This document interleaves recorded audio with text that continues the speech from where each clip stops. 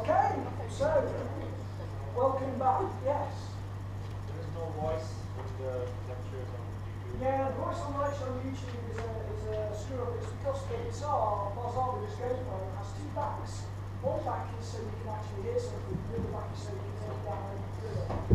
Or put it in the water. And last week was the underwater now. Anyway, obviously what I said last week was actually just that's just preamble logistics. So this has got the new back on it today, so hopefully you'll be able to hear something. If you want to look at this stuff for last week, then you can look at it for either of the previous 2 years which are on the previous 2 years playlists. So it's pretty much the same logistics and the same first bit. That changes. Nothing drastic. Okay. I noticed that only 33 people have downloaded the course notes. So the course notes, remember, aren't optional. You won't pass the course without actually reading the notes. So if you're expecting to just go on the slides, then that's going to be a problem because you're all going to fail, and that makes me look bad. So don't do that. Okay, so get the notes. You'll see that there's only 100 pages at the moment because I'm typo bashing from last year on the second part of the notes and the third part of the notes. So there's some typographic errors from last year, which last year's cohorts were quite pleased to point out in long emails, and they're being fixed. Okay? So that's why, but you'll get an update, so if you sign up for it, you'll get an email when I get the next one, just like I'm checking in which code right, so that you can download it and good to go. Okay. Remember, if you want it free, you need to get this input thing here. See that?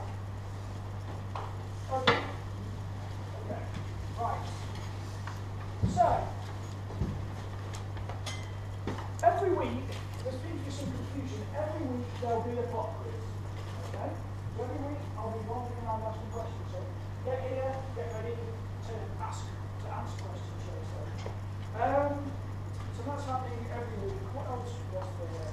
Oh, submissions. So submissions, you've already submitted by Blackboard, I hope, all your excellent work. You'll find that there's a submission system. I put on my notes 23 or 2359, whatever, on Tuesday. Okay?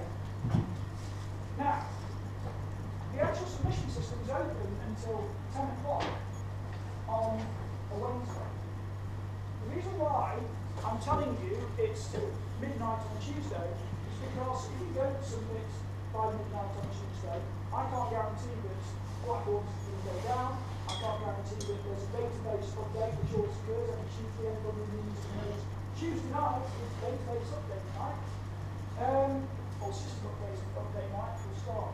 So generally, there's updates that come on Tuesday nights. So if you don't get it in by 2300, you might be lucky. Everything might be good and you can submit it by 10 o'clock on Wednesday. But if Blackboard goes down, the database goes down, that will be an extra. You should do it by 2300. It's a step execution, period of grace, shall we say. So if you're really desperate, you think, oh my God, everything's going wrong, I'm really tapping away to get this in. And then, yeah, you submit it at 2 o'clock in the morning, on Wednesday morning, okay, we'll still take it and it'll still be in time. If the database has gone down, then you screw. Simple as that. Okay? Okay.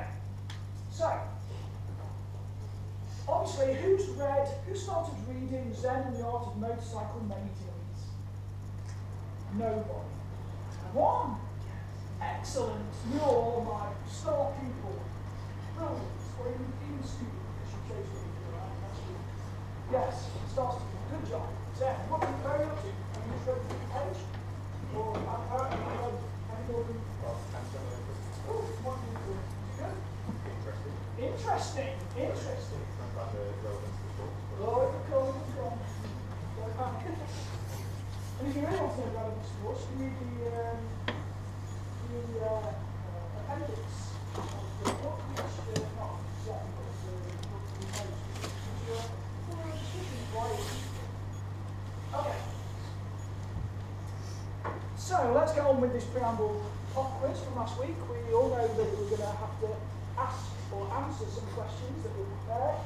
So, what's the significance of Tom's Diner in your everyday life?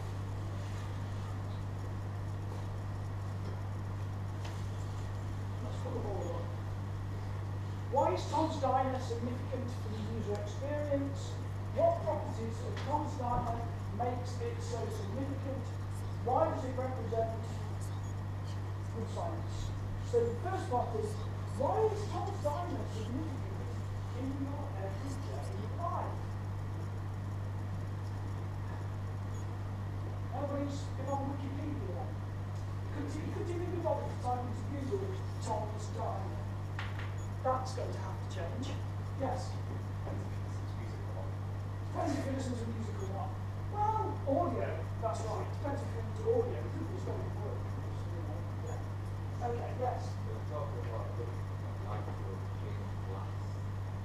Okay, looking at life with pain and glass.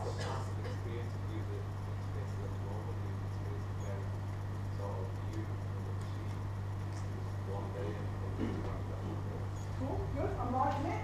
Good rationale, that would get good marks in the, it's not the right answer that I'm looking for, but still it's very good, and I think that that would good marks in the original thought. Anything a bit more technical? Who listens to MP3? It's an encoding scheme for sound. So all of your MP3 players, music players, use MP3. There you are. And okay, so there is some so it's MP3, right? So it's your music encoding scheme. So if I say MP3, tell me something more. Yes. It's the mother of the songs. Yes, this is the mother. It's called the mother of MP3. Okay, why is it called that? Yes. It was used as like a measure to test the compression. That's right, it was used as a measure to test the compression. Not just the compression, but the quality of the audio after compression. Okay? So it was used as a measure to test the compression quality. Okay? So that's why it's significant to you, because if we didn't have Tom's Diner, you would have a significantly less, obviously, a significantly less good listening experience because of the properties, the a cappella properties of the voice. Okay, which is the voice of Tom's Diner. So that's the first part. So that's why you would have a less quality. So why is this? This ties together. That's why it's important for everyday life, because MP3 would have been much depleted if you had not got this song, if you hadn't been tested with this song. So why is Tom's Diner significant for the user experience? Because the user experience is everywhere. You listening to Tom's Diner is a user experience, right? Audio is a user experience. As we'll see next week, when we go on to talk about people, audio and quality audio is a user experience. And you as software engineers, computer science, are going to be responsible, I know, for maybe making advances in compression quality. And that's, and forgetting that the user experience comes from that isn't a good plan. So that's the first part. Let's do this. What properties of Tom's Diner makes it so significant? I've already said this, just with my spiel there. What makes it significant? Oh, it is a Wednesday morning, isn't it? 10 o'clock. Come on, it's not Friday. Yes? The acapella property, and the other one is that it has very little electronic reads. Yes. So it's the acapella property, it's got no electronic reads, right? So it's just as it is, acapella. Very good. So those are the aspects that make it significant. So those were the significant points of the tune. Why does it represent good science? Yes. Because it attempts to see if the compression algorithm is bad by kind of testing it on that until it's kind of acceptable. That's one. Yeah, that's kind of right. Yes. Box story represents the typical life cycle of something you discover. You make some observations, then you form a hypothesis. Then you test this, and you evaluate it, and you have some conclusions. That's true, but it also means that there's a slight. Okay, so this was done a little bit more informally. Okay, anybody know how or why? So who invented, mainly, who's famous for inventing, shall we say, MP3?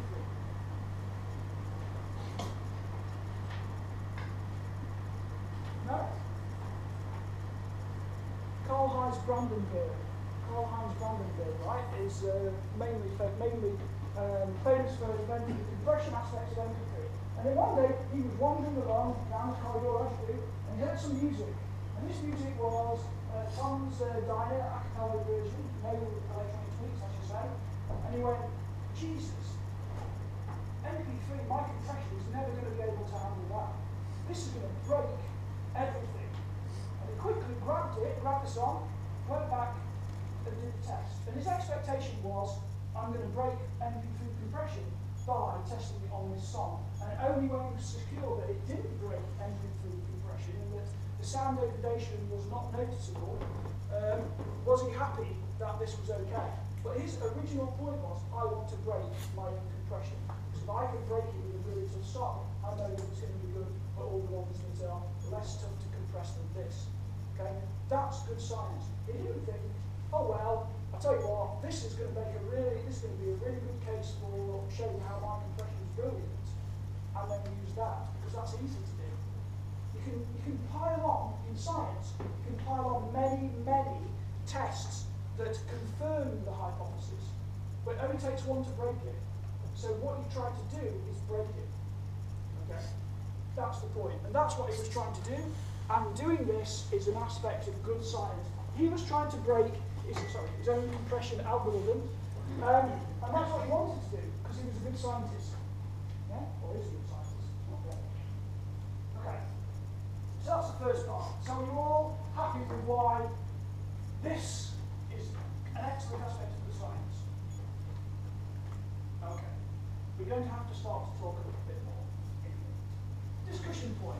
Let's talk about understanding, scoping, and defining the user experience of survey approach. So you've all read it, and you've all submitted your reports, I presume, unless nobody's been to me with this, with a hamster seat shaking incident or a horrible chainsaw accident. Everybody's got all their limbs that they had last week on, as far as I can tell. Okay, so that's good. So what do we think of that?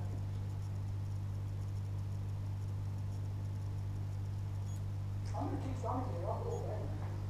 You know, somebody needs, you either have to talk or not get here. It's as simple as that, yes. I think the biggest point to make is that the research has that user experience is in a different way from country by residence.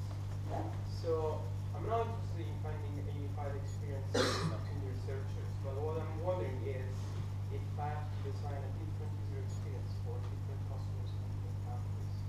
So I'm wondering if there's a way to find a unified design that can have the same effect, the same experience between different cultures, or I just have to have, let's say, for a website that affects like American people, a website that affects Finnish people, or and so on. Okay.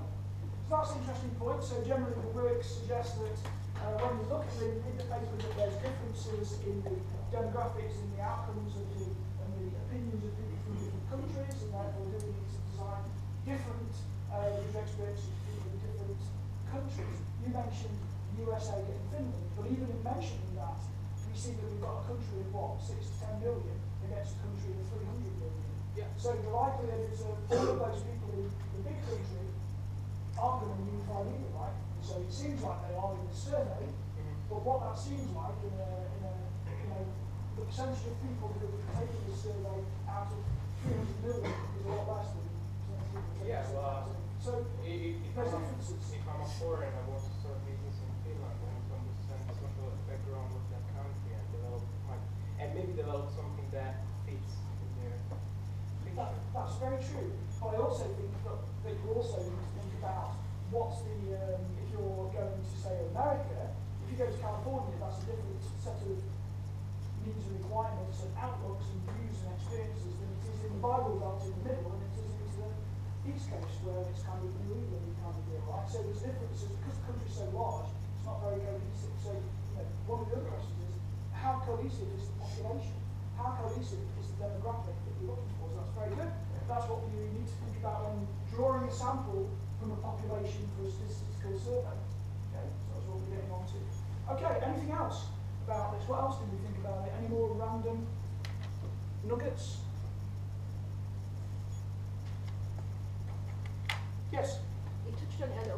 But I thought it was interesting when they were looking at whether the user experience is a social or a personal thing, because I think that it's quite a social thing, because if you get a group of people and say, oh, this is rubbish, then you're more likely to think that's rubbish as well. Yeah, that's very good. So this kind of distinction between whether it's a social experience, whether it's a personal experience. Obviously, social experiences nowadays are far more available. So you can have remote social experiences with Facebook and all sorts of social networking and stuff, where you can be influenced to think something even if you're not kind of in a geographically located group. But that also is important for any things like focus groups or any kind of methodologies you're going to implement, because it might not be that you're getting a personal view, you might be getting a social view, and that social view can be often led by individuals who are more dominant, as we were saying last week, and that means that you might not get a realistic view. So Pop psychology. yeah, pop psychology in a lot of ways, that's true. But the actual what is user experience is actually quite interesting, because when we'll get on that. Okay, more.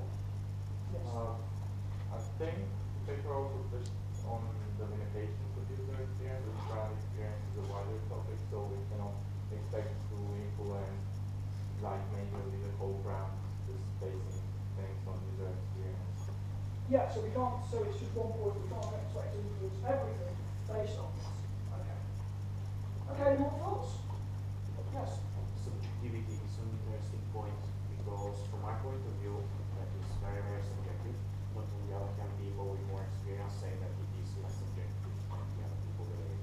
Yeah, so that's right. So subjectivity is an interesting point here as well. And also subjectivity through time spans. If you look at the time span of work, then you can see that our subjectivity to something changes based on time, based on the time we're exposed to it, but it also changes based on lots of other aspects, such as if you like, whether we're morning people or afternoon people or evening people, and when we're doing this kind of evaluation, are we doing it at a time when we are happy about, when we're most engaged, if you like. So, our things change through the day. So, anybody else want anything to say about it? Who liked the paper? Nobody liked the paper. One person liked the paper. Who didn't like? Few people didn't like the paper. Who didn't like paper? Oh, more people didn't like paper. You're terribly incorrect. You're really bad people. That got into Kai. They just don't get to Kai. That's 80% success rate. Why did you like it? I didn't feel like it really had any results at the end. It says people have different viewpoints on UX, and the result was, yeah, people have different viewpoints. Yeah. It's terrible UX. That's UX for you, yeah. So I mean, it's not as quantitative, even though it's trying to be with regard to the statistical analysis, because it's trying to get some quantity there. But it's mostly, a lot of the stuff we're doing in UX now is quantitative. So the answers that you get are muddy. They're not straightforward. I also think that quantitative answers, they make us feel good, but they don't represent the whole story. They probably aren't correct most of the time in UX work anyway. I mean, if you've got large sets of people who are going to, here we've got a sample of 250 or so, something like that. Well, that's not enough. I mean, generally, if you're trying to represent all UX people everywhere, that's or all HCI people everywhere, that's quite a small sample size to be actually, and they're all self-selected because they all go to this conference that they question people at. So, yeah, I mean, it just seems like quantity is, we can hang our hat on quantity, but we often can't in UX work. Who else didn't like it? Yes, put your hands up because I'm going to ask you a question.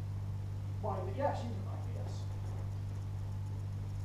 A little bit more what you see like methodology, self-selection. The authors themselves also pick the statements they want people to rank. Yeah. Which can leave it open to bias. It's more likely that they will pick statements that people rank they already have some agreement with. Yes. And they're not asking whether they've asked for a response to the comments. They've not then taken those comments and said, well, 80% of our respondents said this comment which we felt this definition was missing. Yeah. They just have people to rank the statements they've given, which are the ones that they're already more likely to agree with. Yes. Which suggests that they're really just trying to back up their own opinion rather than look for approval. Okay, so that's good. So generally methodological concerns here that, certainly what is UX there's a set of statements that are already defined by the authors, and so you have to rank them, and so that means that you can only rank the ones that are presented to you, right? You can't just say, well, here's my own version and it's not these. Of course, there's pragmatic reasons for doing all this, and you'll find that in real user experience there are pragmatic reasons, because if you allow people to type every single permutation of a definition or anything that they like, you'll get, if you've got 100 people, you get 100 slightly different answers. And that means how do you get anything from that? How do you get that there's an overall consensus? Or is there even indeed a consensus? The only way to do it in some ways is to maybe do a literature search of what people have already mentioned, harvest those points where people have mentioned what they think UX is in open books and papers, and then put those together. Now on the All About UX website, they have a set of definitions. They have like 30 definitions that they pulled from literature. But you're right, that presenting only a small set of those means that they've made a choice for some reason. Anything else? Who else didn't like it? See, I'm doing some science here. I'm picking the people who don't like it. If you don't put your hands up, I'll be silent. There's some people over here that like it. You know. I think it's a little bit pointless really to try and define user experience as a cohesive notion. I mean, who are we to say what user experience is considering it's different viewpoints? So for one person might like something, but it might be different for how somebody else uses it. So I don't really think you can have a cohesive definition of user experience because you've got so much that can go right, something can go wrong. So you don't think that you can have a cohesive definition of user experience. However, we're all for, we have to make some. I would counter that with saying that we have to make, in some cases, we have to make some arguments about what we generally consider user experience to be. If you don't, why would you all come to a course on user experience? Because you might be thinking it's about anthropology, you're thinking it's about art, history, you think it's something else. There's got to be some, you guys must share a joint idea about what user experience is to you. Even if it's, it's a course where it's in my third year and I'm trying to get some marks for it. But there is a shared understanding of what user experience actually might be, what user experience is and might be. And it's important to try and think of that because user experience has got the reason why it's important for user experience specialists is that you'll find when you go into the real world, there's lots of different views on user experience. So you'll get marketing people saying that they're user experience people. Well, they aren't in the computer science definition. And certainly they aren't in that definition where if you're being employed by the BBC, they don't want people who do marketing, they want computer scientists who can enhance the user experience of people out there. Right? So the definition of what it is quite broad, but if you don't try and narrow it down into domain-specific stuff, then we're employing people at the most basic level. We're employing people who aren't going to be doing the job we're expecting them to do. So we have concepts of what machine learning is, right? Well, that's quite big. That's quite broad. Or what's artificial intelligence? So there are, but I see where you're coming from. This is why this is important because it is such a broad area. The problem was that people actually didn't really know what user experience was, and so they went and asked a load of people doing it, what do you think it is? And so that's why you've got this ranked set of discussion points about what it is, what's important to user experience, so that they can kind of understand better what user experience is, and therefore that's how you can make a domain, that's how you can make a field out of user experience, so you can employ people who are going to, and you know what you're going to get when you employ them. You know what work you're going to get. You'll see by the end of this course, you'll be convinced. Okay. Oh dear. That's a bit too long. Discussion. Let's go forward. Right, so let's go on to user UX emergence. Okay. So how did user experience emerge? Well, there used to be a topic, and there still is for most of us, called human-computer interaction. Who's heard of human-computer interaction? Or computer-human interaction if you're American? Okay, so some of us, it's scary that a lot of people don't seem to have, or at least they're not using it that way. Okay. the arms up. So the human-computer interaction is a domain that was invented about 30 to 40 years ago, whereby the idea is that we're interested in how humans interact with computers, how humans interface with computers, how once we've created computerized tools, we as humans are affected by those tools in ways we didn't imagine. Just like, that's what, in some ways, who's heard of web science? No? It's big research, no? Big domain, web science, no? Tim Berners-Lee, lots of, 30 million pounds, okay, so web science is this domain whereby the web has developed in ways that it wasn't originally intended, because all of you, all of the people who use the web, your influence on it has become more like a social science, okay? And it becomes a kind of approximation for social interaction, psychological, cognitive interaction too. So look for web science. So this is one of the reasons why HCI was created, because we're interested in how people are shaped by the computerized devices and tools that they make, and how their interactions could make those tools and devices better. So that's the first thing. It coalesces disparate fields in psychology, sociology, social science, and computer science. So if you look at these fields, they're mostly about quantity. So they're mostly about measuring things in quantity. So psychology, you're measuring things in laboratory experiments. It's metro science. Okay? So we'll see in psychology we've got very rigorous computer science, very rigorous experimental work going on. In social science and sociology, a bit less in sociology, but in social science is there because it's measuring lots and lots of data really from populations. Now this is mainly in very widely distributed questionnaire form. So we'll get to that as well later on. But this is mainly in questionnaire form. So we've got these social science. And you've got computer science, obviously, because this is what people are interacting with here. Okay. The idea is that in the old days, you create something, you have an idea, you create it, you look at the creation, how can we create it, how can we build it, what's the research idea? We then make the application, we build the application, and then we test whether the application does what we expect it to do. This testing phase used to be all about debugging, okay? So the testing phase used to be all about debugging, it used to be all about black box testing, that kind of thing. Okay? But now, it's far more, testing phase is far more about whether user experience is right, whether users are able to interact with work, products, do they find it engaging, do they find it interesting. Previously, it used to be just about how quickly could you do something. Okay?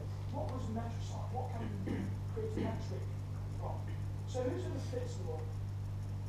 Fitts law? Fitts law? You've not heard of Fitts law? Okay, so Fitts law is an algorithm that defines how quickly you can move a pointer from one part of the screen to the next part of the screen. So you can see how you should logically group components in the GUI or on the screen. Okay? So Fitts law defines this. There are variations to Fitts laws for pointing and updates, but Fitts law is the first one that was created. Okay? It's pretty simple as well. So this is one of these human-computer interaction metrosizable points, right? How can you group things together, because this will maximize speed, and we can measure things like speed, okay? Comprehension, we can measure things like comprehension. We can measure things like information retention, okay? We can measure things like interface retention. Okay? But it's very difficult to measure engagement. Very difficult to measure things like, did this interface make you happy? Did it make you feel safe? Or did it make you feel secure?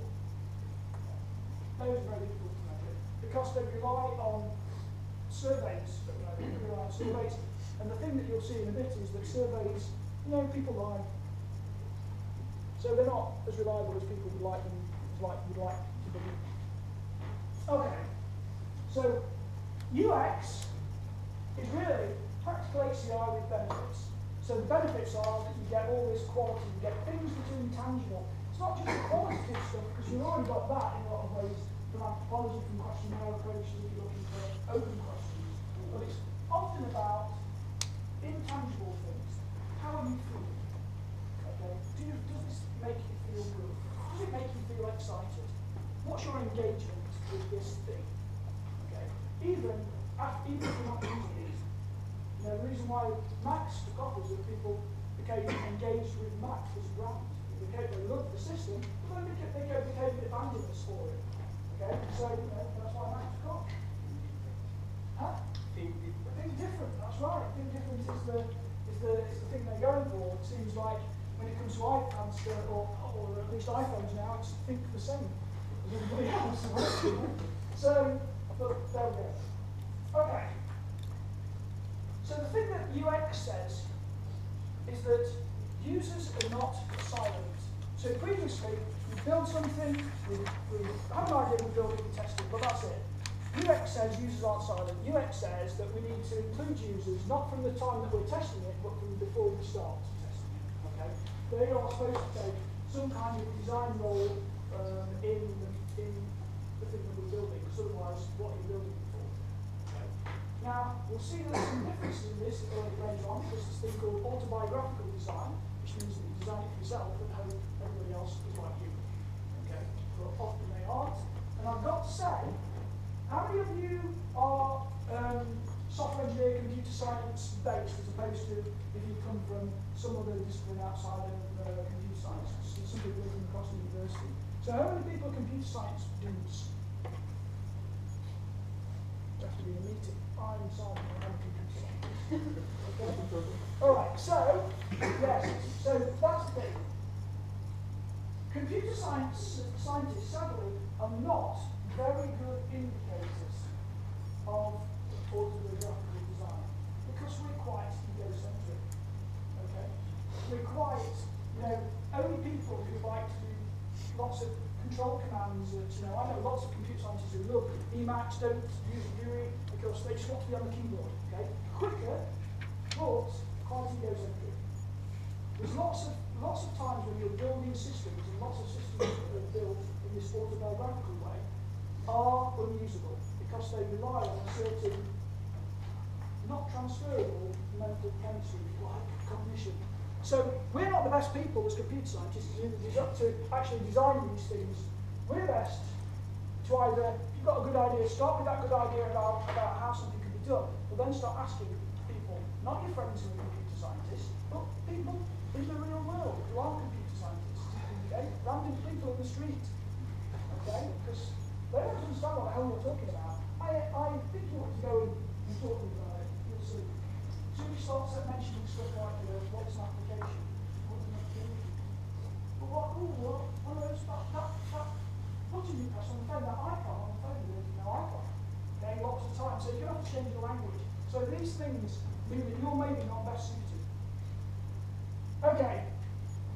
Systems conform to users, not users conform to systems. That's why you try to get iPhones and these things, an iPhone or an Android phone or these kind of devices are dictated by the size of their manual. In the old days, I am old, very, very old. In the old days, we used to have a system called Lotus 163, which is the spreadsheet system, and it came with a set of manuals in binders, and the manuals and binders were 5 manuals deep to tell you how to use it. So that was how you used Lotus 123. Now, we don't want anything. Generally, if it's not intuitive to use, if we aren't able to use the system and the system adapts to us, then there's a problem. Okay, so now the quality of software is often represented by the size of the manual. The smaller the better. If it's a small manual, the better it is, because you don't have to think about using it. Okay. Systems become less concerned with generalizability. For instance, you've got lots of different kinds of apps on your mobile phone, and all those different apps do a specific job. But there's very few apps on mobile phones, on tablets, personal use now, where you have something that's as big as, say, Microsoft Office, where you've got something that's huge. Okay? Even writing tools have changed so that they just do one thing well, and you don't get distracted, which is write. Okay? And they try to cut down on the code. try to cut down on the machinery about, so you can just concentrate on the process, okay, and think about everything else afterwards. So, systems are becoming less concerned with generalizability and becoming more concerned with being specific to a person, okay, and to a context of use. We're also becoming slightly less concerned with measurables and tangibles. So, some things can't be measured very well, but it's intangible. People just think, yeah, that's good, I like it. What do you think of? Yeah, I think it's quite nice. It's far more informal. Okay? And that's because we don't know about engagements. It's very difficult to measure engagements unless we harness people. Yeah, we're going to look at later on about how to use galvanic stim response. Who knows galvanic stim response? Anybody? Galvanic stim response? No? Yes? Two? Yeah? What do you think it is? Or what is it? Is that where we can measure across electrical skin with the psychometrics how much? How stressed they are. Yeah, or aroused. It's actually technically it's aroused, not stressed. But obviously that's those are two linked things. Stress and arousal. So yes, galvanic skin response is about measuring electric currents across the skin to see how much conductivity there is, so that you can understand better about how aroused or how stressed they are at certain points. And there's systems now whereby we can adapt the interface based on how stressed somebody's becoming. There's also things like pupil dilation. Okay, so how much your pupil dilates, how aroused you are, therefore, if you're working on something, if you're working on a system, or if you're looking at an application, how much you like it. Okay, there's lots of heart rate is another good indicator. Okay, of these things. So we can metricize, but what we're trying to say is it's not just about the metricisable things. It's not just about the measurable things. It's about the intangible things that move all the time. Okay, so modern UX. This is kind of a summary slide. It's more than just tangible factors. It's not just the things that you can touch and measure. It tries to account of everything else. It's more than just about the functionality. So something might functionally perform well. It might be ordered functionally very well. Okay? But just because that's the case doesn't mean to say that that's all we need to focus on, because people are more than functions. Okay? They're more than functionality. It's also about this thing called moments of engagement. So you can be engaged with something before you even abuse it. Okay, it's seen in psychology, pop psychology, on this side, that preferences are formed even before. Preferences are formed based on expectation oftentimes, and that means that you don't have to actually experience the piece of software. So the reason why you get companies now which are slowly releasing betas, slowly releasing, for instance, the latest mobile phone, I forget what it's called, it's a Chinese one, made in China, $299. Oh? I can't remember now, but you have to be on a mailing list to buy it. Yeah, that'll be it, 1+1, yeah. So you have to be on a mailing list to buy it, and that creates both demand, but it also creates an expectation. Because hey, it must be good if you've got to go on a mailing list. So if you get it, you aren't likely to say, wow, this is crap. Because you've had to wait, you've had to put your name, you've had to do something to get it, which is more than just handing over money. Okay, it's about something more than that.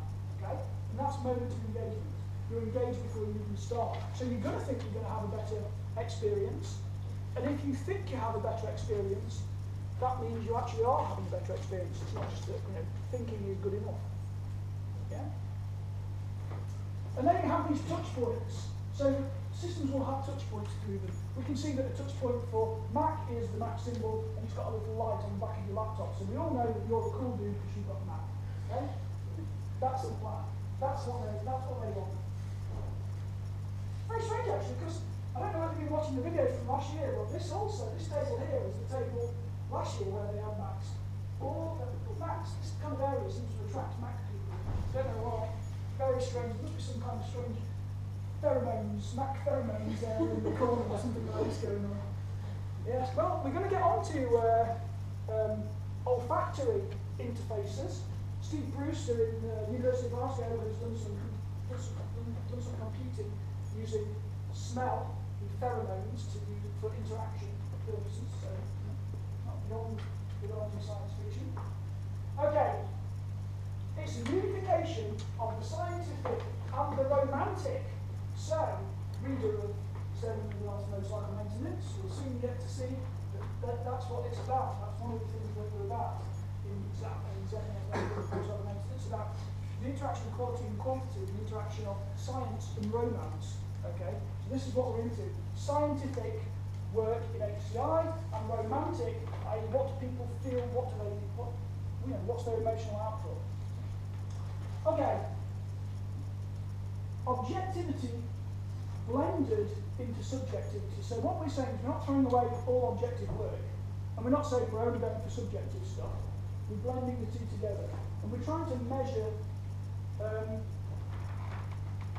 Trying to think about measuring intangibles too, as I've said. So we've got galvanic skin response, with pupil dilation, and that kind of thing. Okay. So the UX landscape. Differences among countries and races. You might have seen this actually. Did you get your thing about UX country differences based on your reading the paper or based on the slides and reading the paper? Good, very good. It's the only confirmation, Yeah. Differences among countries of residence. Okay. So what does this say? It says that Europeans are warmer and Americans are It says Europeans are warmer and Americans don't understand this. Okay. Yes.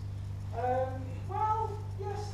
I mean, you've got this emotional attachment idea that this is very important. You've got an I mean here, and you've also got, it's quite important to watch here, this standard deviation. But these looking really, certainly this one's looking pretty good. These guys are really thinking that it's not very much about emotional attachments. Okay, in the US, but actually, Finland, the UK, Netherlands, they're all thinking that. Okay, when we're looking at this qualitative quantitative approaches, there seems to be reasonable. People seem to be thinking, yeah, this is probably right. So you can see that qualitative approaches. Well, we're saying we're quite high on qualitative approaches. Here we go with 2.89, 2.75. Although there's a bit more variance, but not much. Okay, so those things are quite interesting. And then also subjectivity. So the Americans seem to be the most conservative, it seems to me, in their idea of what UX is. So I'm saying, it's all emotion, it's all intangibles, it's all romance smushed together with all of this. But the Americans think, well, kind of, but I'm not quite so. I'm not really believing that stuff. But the Europeans do. Okay, so that's good because I'm going to do it. So that's useful. But what do we also see about this? What about the sample? What about the country size? What about the sample of countries? What do we think? Yes. They are kind of relatively similar compared to the rest of the world. You've not come up any African representatives or Asian representatives. That's right. It's a very small sample based on countries. So there's 193 countries or more maybe now. And we've got 4. And yeah, you're right. They're quite. These countries here are self-selecting because sometimes that's all you can do, right? And if you're doing a questionnaire or you're doing a survey or you're doing any kind of experiment, sometimes you can only do a self-selecting sample because you can't create a random sample because it's pragmatically impossible. Okay, or it's pragmatically not possible. Yeah.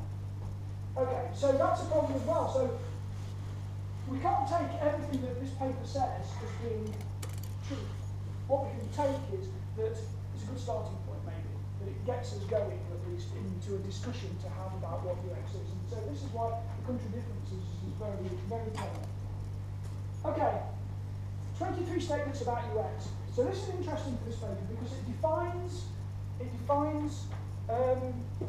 UX by statements that people agree or disagree with. It doesn't in this case, it does try to talk about a definition as we've talked about, but in this point it's not too worried about that. It's bothered about what do UX professionals think is important.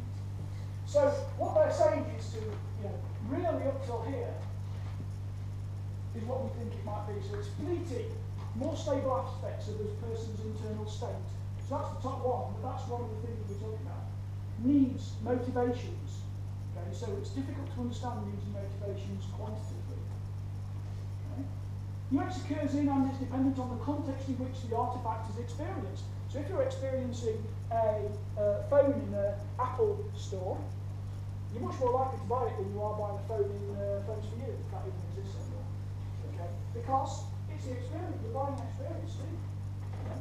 You're being charged more because it's a quality product, so if you feel good about that, you're actually going to put some money down and gives you a quality item, piece of kit. But also, you're going into a nice bright store with geniuses to help you, because you're all geniuses. Are you genius? Oh, okay. Sideline here, I can watch you for your bias. Okay. God damn those Apple people, they're crap. That's what I say. So, Android, that's the way. Oh, yeah. Okay, so that means that these things are important. If you're going to sell a product, if you're going to sell some technology, if you're going to test people, okay, you've got to think, am I testing them? You know, if you ask a load of people into the BBC to do a test, they're hyped up. Okay, they're loving it. Because, hey, they're going to the BBC. You know, that's a good thing. If you're asking them to come into the School of Computer Science, it's just a skanky old School of Computer Science, isn't it? It's not so great as the BBC down at Media City. So their expectation is higher. You get, even though you test the same software, you get better results at the BBC than you do at the University of Manchester, because their expectation is different. Okay? And the same is true for if you go to Google. You go to Google, hey, brilliant, people sliding down poles to get to their dinner, break, and food everywhere, and loads of, you know, sodas and all this kind of stuff all over the place. It's awesome at Google. And so people are hyped up. They're up for it, right? They go there, I'm going to have a good time testing today, and then I'm going to get my dinner. You know, pretty much that's it. And talk to these Googlers who control the world.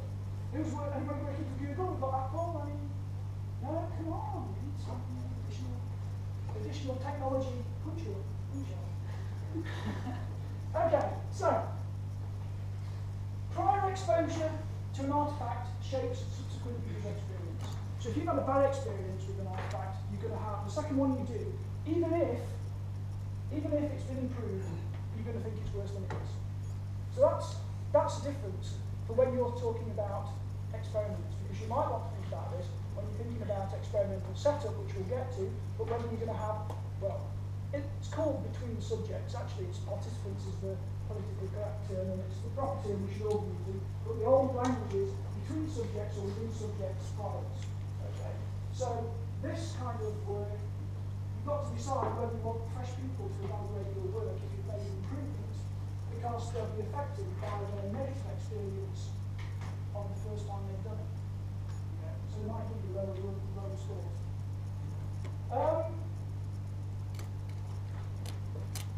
User-centered design. So we're going to get to user-centered design, but what they're saying is that users must be the centre of the UX, of any user experience. UX can change even after a person stopped interacting with the artifact. So once you've stopped interacting with it, you walk away, then are you feeling good about it? Oh, that's good. You know, I feel good about that. So you can like it more after you finish using it because you're feeling, you know, much better about it. And then, UX is based on how a person perceives the characteristics of an artifact, but not on the characteristics per se. Okay? So, perception is key. This is what people are thinking. How they perceive it, as opposed to how it actually is. The thing with our measurable, quantitative HCI is that it's all about the characteristics per se. Think about user experiences, it's all about the perceptions of the characteristics, really. Okay, so that's the difference. Okay, let's move across from this one. We've already talked about time spans and how things can change, so we've got anticipated user experience, momentary, episodic, and communicative. Communicative is quite interesting because it depends, you know, you might like something more the more you return to it. Okay, you might like it less the more you return to it. So that's quite interesting. So let's look at that as well, conscious of time. So we've got UX PICS definitions. So we've got lots of different kinds of single word definitions of UX, not really definition. but that's how we describe it. So we've got things like, how is the definition, and then we've got characteristics, positive and negative. Positive, comprehension, easy to understand, simple, clear, concise. Okay? So, ambiguous, circular, hard to sell, non-scientific is things that people don't like, they call them negative. Potential users, identify all the important factors to be studied. So that's something that's really necessary. What are all the, identifying these first, not just identifying at the end. Okay. Enable general public to understand user experience. That's something that is also necessary for these definitions of user experience. Okay. It's layered. This is interesting. Layered. So it's a layered approach. So it's not just one thing. There's a lot of layers in the definition. That's what they're looking to say. Okay. So therefore, you can appeal to general public at one level, but then come down to a more technical, hard-nosed sort of definition, or part of definition for technical people. Okay, so we've got all these in the UX, we've got all these in the UX landscape. So the first one is all aspects of user interaction. I'm assuming you've got these, I hope you've got these kicking around in your notes or printed or whatever. Oh, which reminds me, printing, here's an aside. Thank God I thought of this at the start. If you're going to print your notes, you need to come up and fill out the signing sheet, which will be, this is my paper. There we are. Fill in the signing sheet at the interval, and you can get an extra set of print credits. Okay, so only people in the room for this week and next week. If you put your name on the sheet, you can have another 200 print credits just to print the notes. Okay, but I need your name, your ID, and all that. You know, your library card number or student number, whatever it is, and then only at this lecture and the next lecture, and then you'll get your print credits increased. You want to print as opposed to be electronic and advanced. Okay. So the first one is all aspects of end user interaction with the company. That's the first sentence. D2, a consequence of the user's internal state, their predispositions, their expectations, characteristics. D3, the entire set of affects. So what do we think that means? Affects. What's that another word for? Huh? Affects? Causes. Causes? Or something else? What's affective? Affect. Yeah, affective is something that's attached emotionally. So you've got affective computing, which we were saying about computers trying to understand emotion, trying to have emotion, trying to exhibit emotion, which is what Rosalind Picard's work at MIT is all about, trying to give computers emotion, okay, as opposed to emotions in the natural design process. But affects. So affects is talking about our emotional state. That's elicited between the interaction between the user and the product, including the degree to which all senses are gratified. Okay. The value derived from interactions, the quality of experience a person has when interacting with a specific design. So these are the definitions, and then we get to see the set of answers. Now this isn't broken down by country, okay, so this is just everything together. So D1 gets 46, D2 gets 65, D3, 14, D4, 19, D5, 36. So let's have a look at that backwards. So, which is the best? D2. So D2 is a consequence of the user's internal state, characteristics of the design system, and the context which the interaction occurs. Okay. The reason why this is meaningful, why definitions of user experience are meaningful, Apple, Genius, and what's your name? Ravi. Okay, so the reason why this is important is that I need a definition on which to base the content of the course. Okay, so we need some shared definition, otherwise I'm just going to be, I could be talking 1 minute about gerbils, and the next one's about sheds, and the next one's about, I don't know, art. Yeah? So we need something. So that's why we come into this shared definition idea. So 65% I think it was, or around there, says that this is it. So technically, if this is the user experience, this set of lectures should be focused on this. Yeah? That's what we're saying. Okay, now we also say that the next one down is this one, 46. But D1 and D3 are closely closely together. So all aspects of end user interaction with the company, its services and products, blah, blah, blah. 3, the entire set of affects. So this entire set of affects seems to also mirror D2. It's just different language. It seems to work quite nicely. Now, we've then got D4, which everybody hates. Everybody hates the value derived from interactions with products or services and supporting casting the context of use. Okay? So that goes to me, that goes to goes from a product service first sentence, or first part, into something that seems like, acting lovers at the end of the last part. Okay? So we're looking at the casting, the context of use. And then we've got D5, which is 36. So it's kind of there, it's damned by faint praise, as we say. Quality of experience, first hand interaction with specific design, blah, blah, blah. Now, let's have a look at these. So let's have a look who voted for what. So generally, lots of people like D2. Okay? And we can see that the people who liked it are mainly academics. Academics like me liked it more. Why do you think that companies like D1? People from corporate industry like D1 better. The clue is in the first line. All aspects of end user interaction with the company. So the only ones that mention company. It's the only one that talks in an industrial corporate way. Okay, so it's kind of obvious they're going to like this one. Yeah, it's bias. You're right. Okay. Then we've got D3. So what about D3? Well, again, these two look kind of similar. Okay, there's different levels in the actual scope, in the levels that these are, in the frequency, but still, they're representing a similar kind of trend. So you can see that academics like this a lot more, but than these industrial guys. But still, the industrial guys liked it less, just like they liked it too. Okay? Nobody liked it before, pretty much everybody hated it. And then you've got D5, which is neither here nor there. So in general, it seems that I'm likely, because I'm an academic, to be teaching you these things.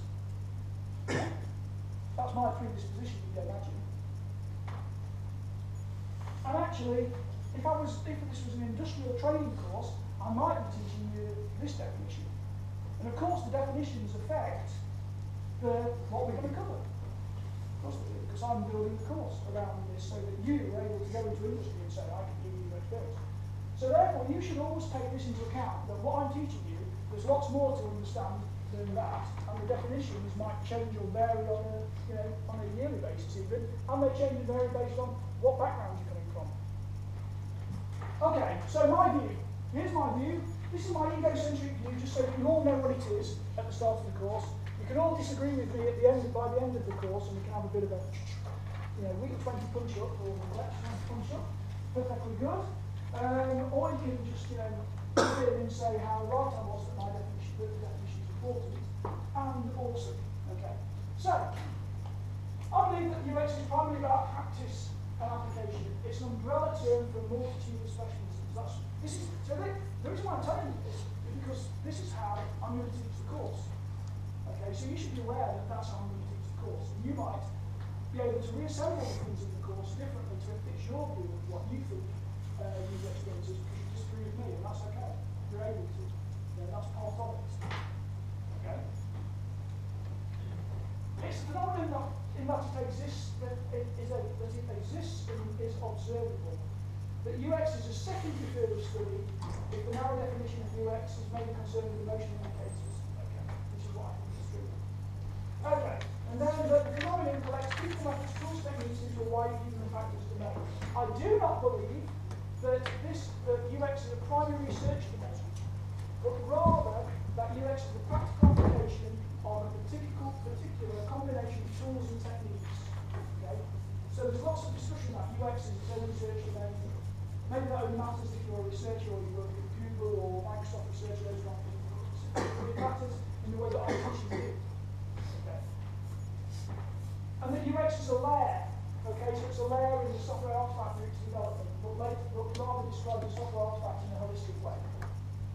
Okay, so that's that bit. So, I I've already changed my definition once already, as you'll see in the notes. But I'm saying that user experience is an umbrella term used to describe all the factors that contribute to the quality of experience a person has when interacting with a specific software artifact or system. Okay? It focuses on the practice of user-centered design, creation and testing, so the users are there all the time, whereby the outcomes can be qualitatively evaluated using small numbers of users. Okay? So I think there's got to be an evaluation. You can't just say, well, yeah, this is good because, you know, evaluation will connect to it. There's got to be an evaluation, but it doesn't have to only be quantity. Okay? It can be quality. Okay. Now, 10 minutes, coffee time. Back in 10 minutes. We're back at 10 past, let's say 9 minutes, for the next part. If you've got any questions about this first part, of course, you don't want to continue now. Obviously, if you want to be on the camera, don't look at the camera. Also,